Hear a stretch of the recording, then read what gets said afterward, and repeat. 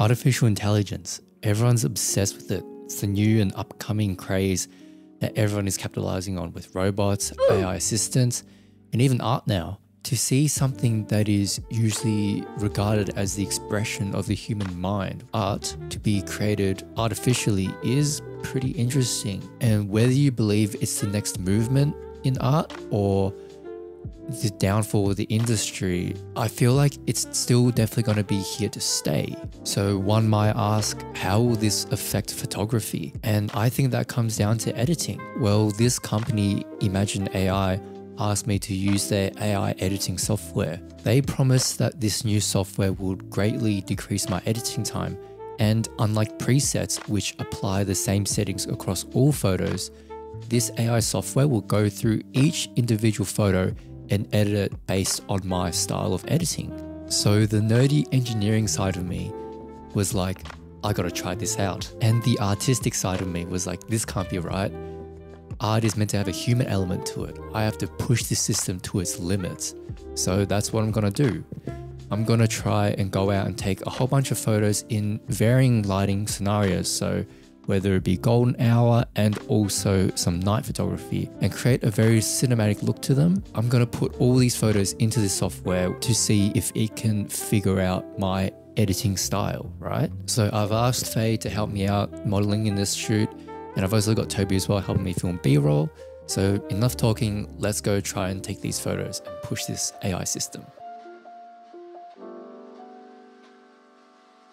Yo, I thought I'd record a voiceover to just give you guys a bit of context. And to be honest, I didn't really want to talk and have to worry about vlogging during the actual photo shoot, because I think it disrupts the creative flow that you get into as a photographer, especially when you're working with a model.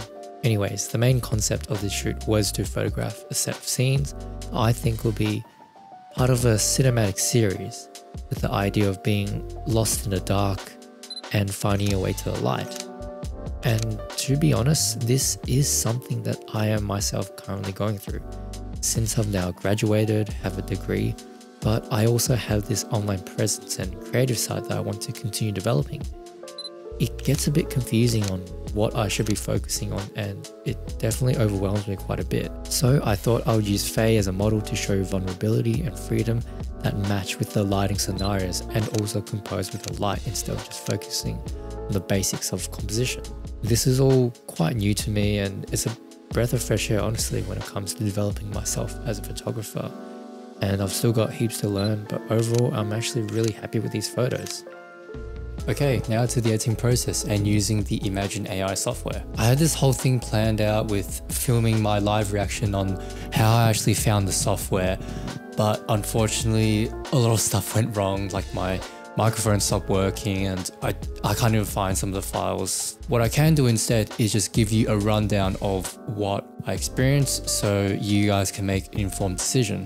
So firstly, if you're not familiar with AI systems, you actually need to train the AI model first. So for example, for one of my uni assignments, what I had to do was record a bunch of vehicle sounds.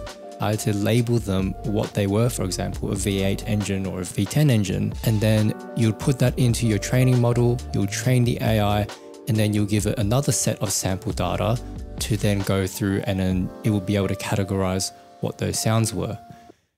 Anyways, that's really similar to this use case scenario where I would put in minimum of 3,000 of my own edited images, edited with Lightroom presets, go check them out, into the AI training model of Imagen AI. And then it will go through, understand the way I edit, so then I can then upload photos into that training profile and have those photos edited the way I want them to.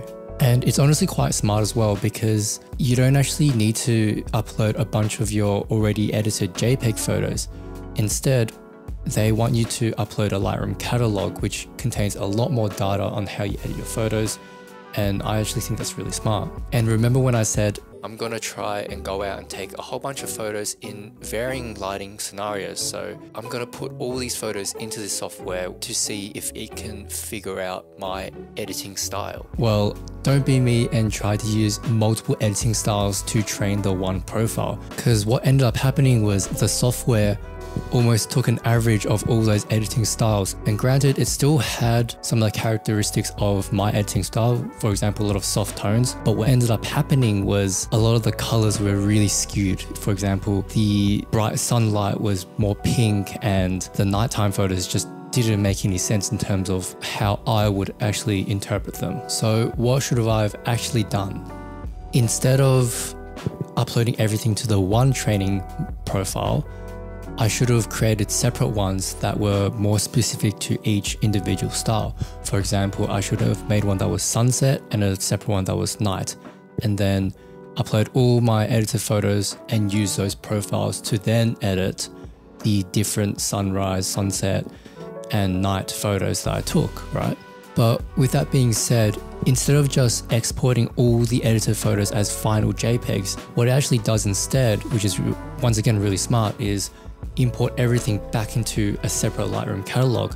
So you can actually go through and redo adjustments that you want to, and that's exactly what I did to create the photos that you see now. And you can actually go through and see all the individual adjustments that the AI model did for all these photos. Like, it actually went through and redid all the exposure properly, and it will do minute adjustments with the contrast, the highlights, the shadows, all that sort of stuff, which is really, really cool to see. So going back to what I think of this software and how it fits in my workflow, I'm not too sure if it's the most optimal choice for more of a self-expressive type of photography. Yes, you can technically do what I just described before and use it kind of similar to a preset, but I think sometimes what that can do is almost lock you into a editing style for that photo, and it might not actually be the editing style that you want to try to convey. But with that being said, I can 100% see this being incredibly useful for client work. For example, I have a friend who does a lot of client work for a lot of restaurants and food spots around Melbourne. Let's say he needs to edit 2,000 photos for a client. What he can do is go through and import his already existing Lightroom catalog with 5,000 photos edited in a very similar manner, use that to then edit the new set of photos. And what he can do as well with that time saved, he can then go through and make even more minute adjustments to deliver better quality photos for roughly the same amount of time. And then once he's done, he can just add those photos back into the training profile again, further refine it and make the profile even better. Like, how sick is that? So if you want, you can go check out Imagen AI for yourself. Link is in the description box down below. You can also check out my presets as well. There are 40 tutorials, 40 presets, and 80 raw images for you to play around with. Once again, thank you to Imagen AI for reaching out to me.